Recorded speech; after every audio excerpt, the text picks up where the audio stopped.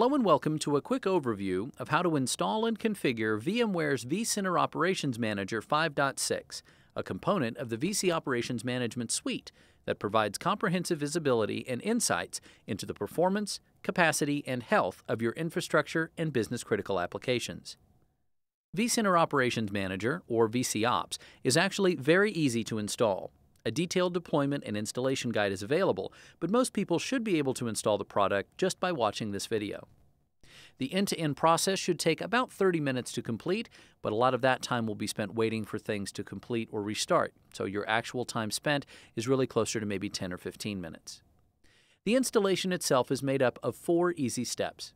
To begin with, we will simply review and verify the prerequisites for installation and make sure we have gathered all the information we'll need. The second is to download the OVA and deploy the VCOps virtual appliance. The third step is configuration.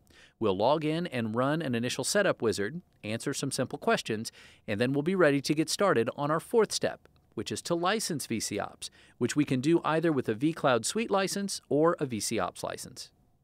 Let's begin by looking at the short list of prerequisites for installing vCenter Operations Manager 5.6. Based on the size of your environment, the requirements for installing VCOps will be slightly different. On the screen, you can see the prerequisites for each of the 3 different tiers of environments.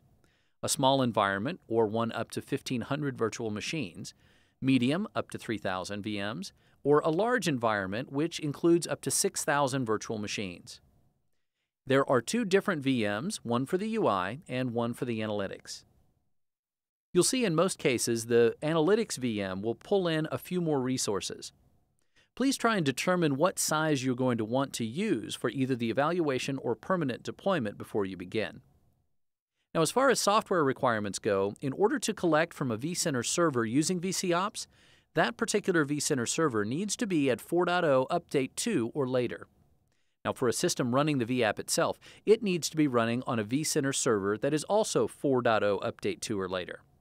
And the ESX that is hosting the vApp needs to be at ESX or ESXi 4.0 or higher.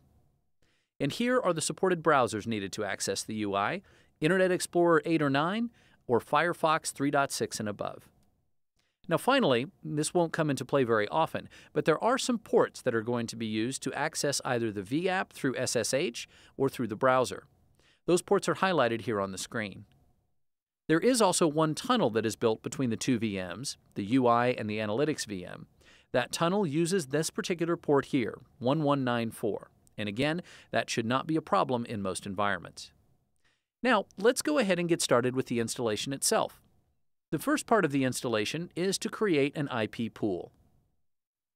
Let's do that by clicking on the Data Center, going to the IP Pools tab, and then clicking on Add. We'll give this IP pool a name. In our case, we'll call it the VCOps pool.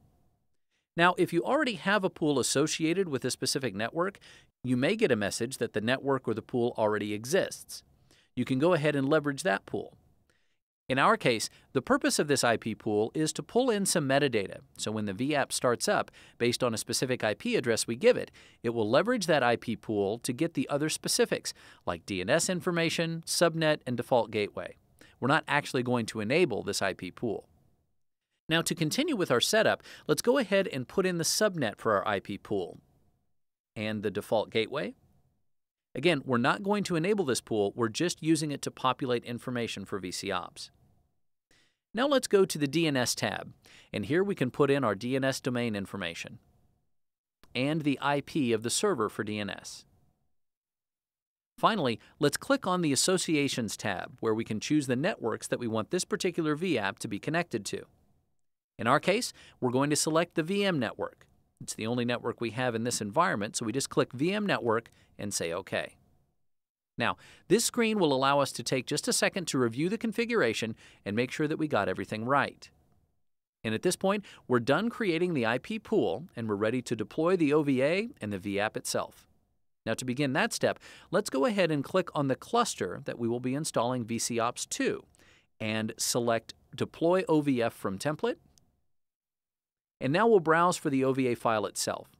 Now, it is possible that the package may have been saved as a .tar file if you downloaded it from certain browsers. If this is the case, simply rename the .tar to .ova. And to continue, let's just open that file up and click Next.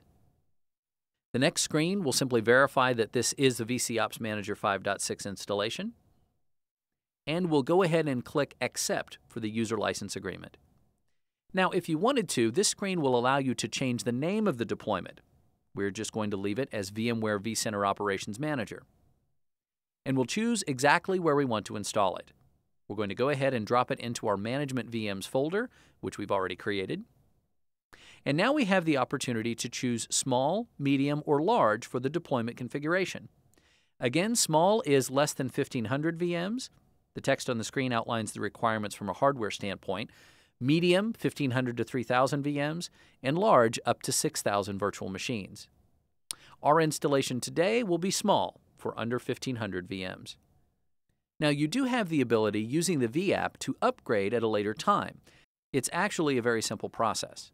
It can be done through the product support team, or you can do it on your own. All you really need to do is give these extra resources to the virtual machines in the vApp, restart the vApp, and it will automatically reconfigure itself with the new sizing parameters. Now, let's continue with our installation here and go ahead and click Next. And for the resource pools, we'll go ahead and move forward with the default. Now, we'll choose where we want to store the VM files themselves. We're going to choose the Management Infrastructure 2 data store. And now we need to pick our provisioning. Here, thick provisioning, eager zeroed, is preferred. It's important to note that choosing thin provisioning could have adverse effects on performance, so if possible, stick with thick provisioning, eager zeroed. Now we have the opportunity to choose our IPs. Transient is not recommended at all. You can use DHCP, and you can actually switch back and forth from DHCP to fixed if you find later that you prefer one over the other. Now, there is a knowledge base article on this process, and again, VMware support can easily walk you through the process if you need it. For our environment today, we're going to go with fixed. And the next thing we need to do is choose our time zone, then put in the IP addresses associated with our two virtual machines. First the UI virtual machine, and then the Analytics VM. Now, these two IP addresses obviously need to match the subnet settings of the IP pool we created earlier, so they can map to the IP pool subnet and grab those extra parameters, the DNS, default gateway, etc., that we put into the IP pool. Now, once complete, we'll go ahead and hit Next. This next screen gives us a chance to quickly verify that everything has been set up correctly. And one quick hint here to save yourself a step, check Power On after deployment to start up our virtual machine immediately. And we'll go ahead and click Finish. Now at this point, it's going to do a standard OVF template installation, deploy it, and go ahead and start it up for us. As you can see, it's powering up the vApp and powering on the virtual machines. So after a few minutes, we can see that the virtual appliance has been successfully deployed. You can see the two virtual machines, the Analytics VM and the UI VM, have started up. And we can go ahead and hit Close here. Now, let's go check out those two VMs, and there's a couple of ways we can do that. First, we can look at the console, and if we see the blue screen of the administration console here, you'll know that this particular VM is likely up and running. We'll check them both here, and it looks like they're both running fine. The other way is just to simply launch into the UI itself. We can either open up a browser, point it to the UI VM's IP address, this .11 address, or again, to save time, we can simply click on the Available button, which will launch us directly into the interface. And this first time we log in, that will take us directly to the administration UI. It's taking us there since this is the first time we've actually logged into this vCops deployment, so it knows that we need to log in as an administrator to complete our setup. And we'll do that by logging in as admin and the password as admin. And vCops will automatically launch our first-time initialization wizard, and we can just follow the steps to get everything configured quickly. We'll need to put in the IP address of the vCenter server that is hosting this particular instance of vCops. Again, logging in with the username administrator and our password. Now, we shouldn't need to change the Analytics IP address. That's all set.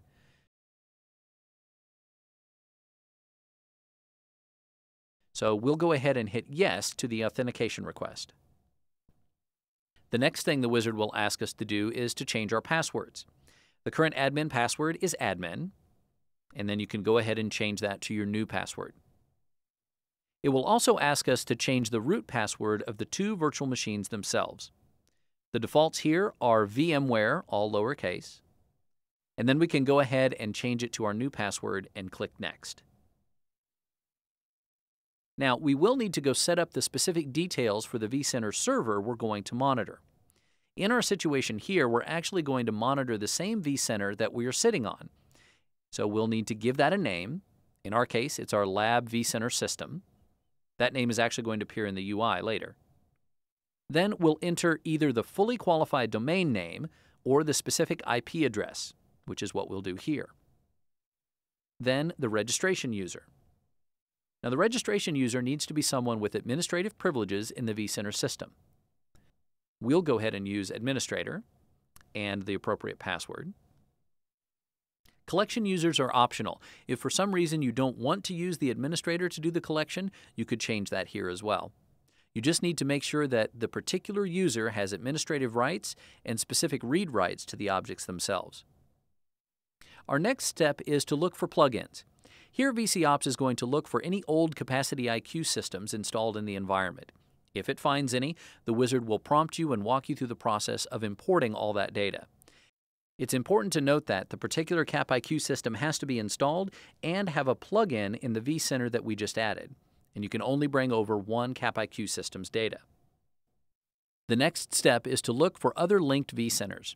If you do have linked mode on this particular vCenter, the wizard will let us know where the other vCenters are that are linked with this particular vCenter, and it will ask if we'd like to monitor those as well.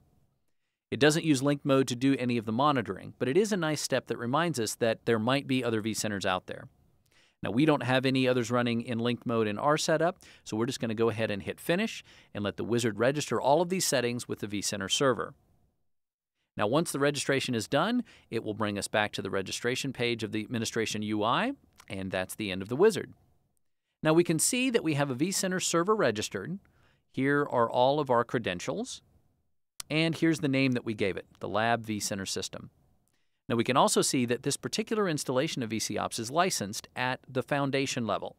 Now, there are several different levels of licensing. Foundation is the lowest level, or the default that it starts with out of the box. In other words, most of the features and functions have been turned off, and the application has been stripped down to its basic foundation level. To get access to the features that we really need to have the highest visibility and insights into our performance, capacity, and health in our environment, let's go ahead and fully license VCOps.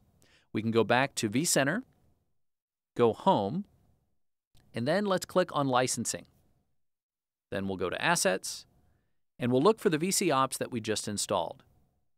We'll right-click and change the license key. Now, as we mentioned earlier, there are a couple of ways to license VCOps. If you have a vCloud Suite Enterprise license or a vCloud Suite license, you may use those as valid license keys for VCOps. Or we can add a new key, which is what we'll do here, just to show you how easy that is. Here's our new key that happens to be for an Enterprise edition of VCOps itself, and we'll say OK. And then it comes up to say that it is licensed. VCOps does have a process that runs periodically to verify and update its license. Now, the best practice at this point is to either go to the admin UI and restart the VCOps service, or simply power off the vApp and restart it so that it sees its new license, which will give us all that new functionality. Now, at the same time, let's go ahead and also shut down this vCenter client and bring it back online so the new plugin is available and running as well. And at this point, we've completed rebooting the virtual appliance for vCenter Operations Manager, and we've restarted our vCenter client. We can now go into the UI, onto the Summary tab, and click Available. And please note that this time it's taking us to the regular vCenter UI. And we'll log in using the credentials we set up earlier. And we can see vCenter Operations Manager is indeed installed, running, and has already started to collect our data. Now, it will continue to collect data over the next several days, and as that data collection continues, these other badges on the screen will also start to fill in. We could also view this VCOps information from within the vCenter client itself, just by clicking down here in Solutions, and then Applications, and selecting vCenter Operations Manager. and we'll see the exact same dashboard that we saw in the browser. Now that completes our installation of VC Operations Manager 5.6.